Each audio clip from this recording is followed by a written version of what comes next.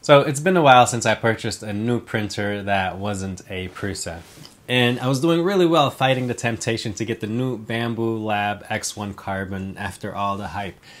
That was until a few students from my weekly Fusion 360 online class bought theirs and couldn't stop talking about all the incredible features. And of course, the amazing speed. So I finally caved under the peer pressure and I bought one. In today's video, I thought I'd take you with me as I kick the tires and see if the hype is all it's cracked up to be. I know there's been a lot of videos on this printer already, so I'll approach this one with an emphasis on things that weren't so obvious to me or that may have been left out of the instructions.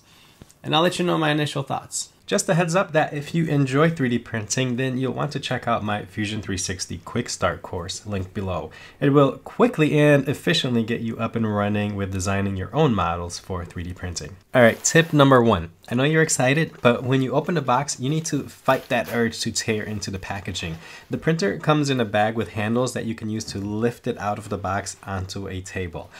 Do this first. The combo comes with 3 spools of 250 grams of filament each. You'll find the quick start guide taped to the top of the printer. Make sure to go through it first, although I'll cover some things that weren't so obvious. The first step is to remove these 2 screws from the front of the printer. You'll find the required Allen wrench in this cardboard box inside the printer, so take that out first. Now you can remove the foam pieces and take out the AMS, the Automated Material System. More on that later. Next, we'll remove a few more screws. They do a pretty good job marking where the screws are that need to be removed, so just follow the little red arrows. You're going to want to take out this plastic piece and then 3 more screws to free up the build plate. Now at this point, I was trying to remove the foam pieces on the bottom of the printer, but they were held in pretty tight by the build plate. Going back to the instructions, it says to remove the protective foam when calibration is complete. So I figured the calibration process will move the bed up, freeing the foam.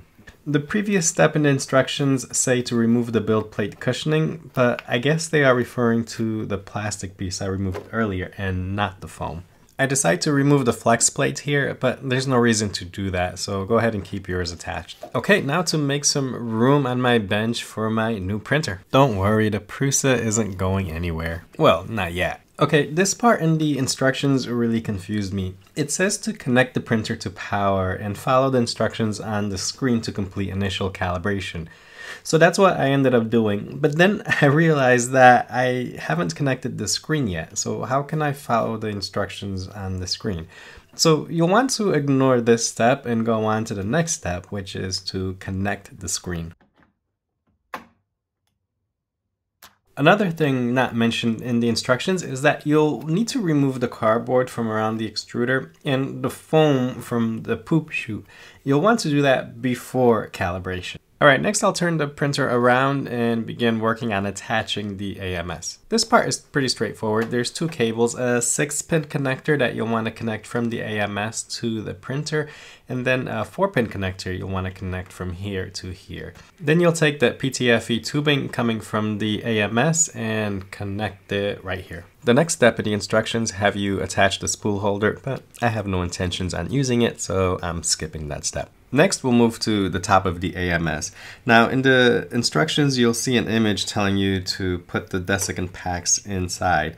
It turns out these are already in the grate, so you'll want to pop off the grates, and you'll see that they're sealed in these plastic bags. I figured they're not going to be quite effective in the bag, so just tear them out the plastic bags and put them back in and pop the grates back in.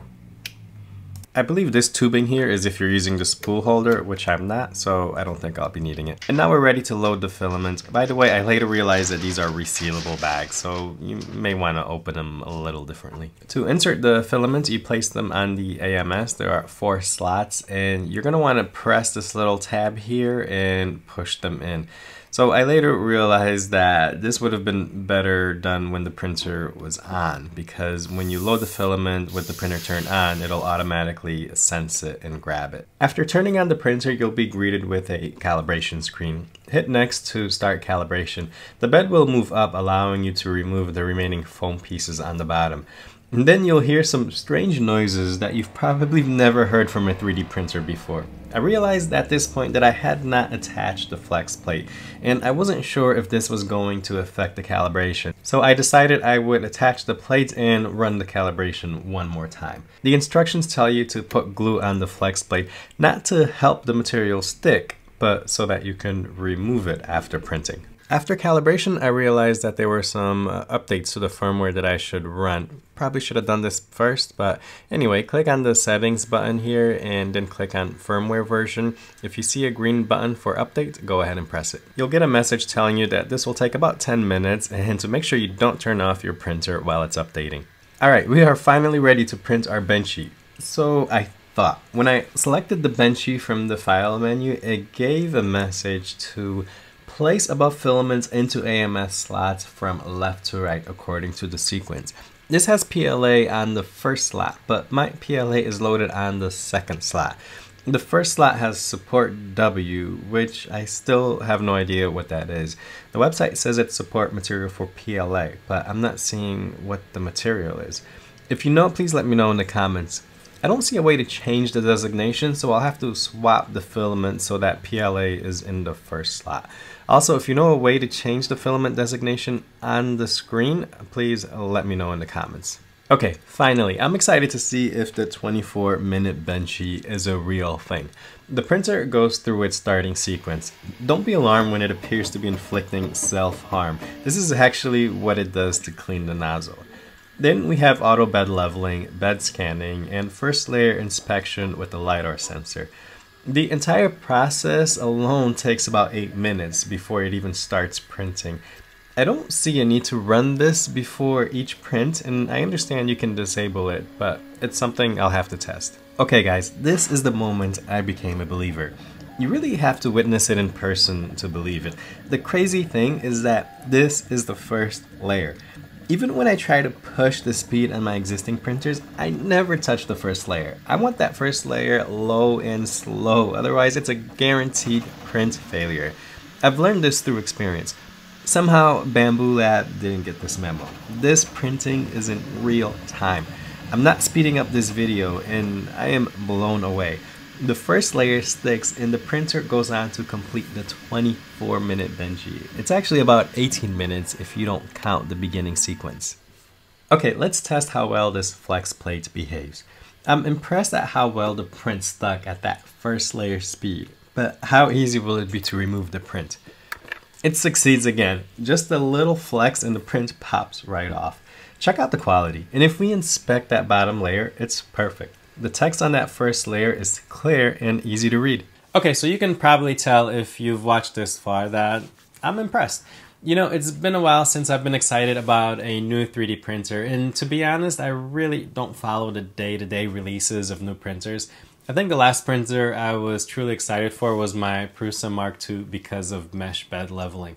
The Bambu Lab X1-Carbon feels like we finally took another step in that FDM category. A new milestone in speed that impressively maintains quality. Now, this is my initial review. I'm looking forward to spending more time with this printer and seeing if it can keep up with my creative demands. I'm looking forward to trying out their slicer and experimenting with their multi-material AMS unit. I'll keep you updated. If you have any questions or anything you'd like to see me test, leave it in the comments below. If you have a Bambu Lab printer, let us know your thoughts in the comments. I'll see you in the next one.